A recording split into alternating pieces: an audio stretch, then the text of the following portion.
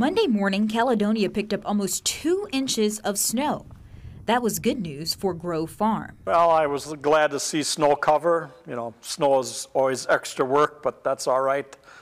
Snow is good for the crops. If you have wind and no snow cover and severe cold, that's never good. 1,000 acres blanketed in snow is a great thing for farmers. It keeps crops insulated from bitter winds. Without the protection of snow, crops like winter wheat and alfalfa could become damaged. Winter wheat could possibly suffer some burning. You know, it really dries out the wheat, you know, what moisture is there, so it would tend to maybe make it turn brown. Sufficient moisture has been hard to come by.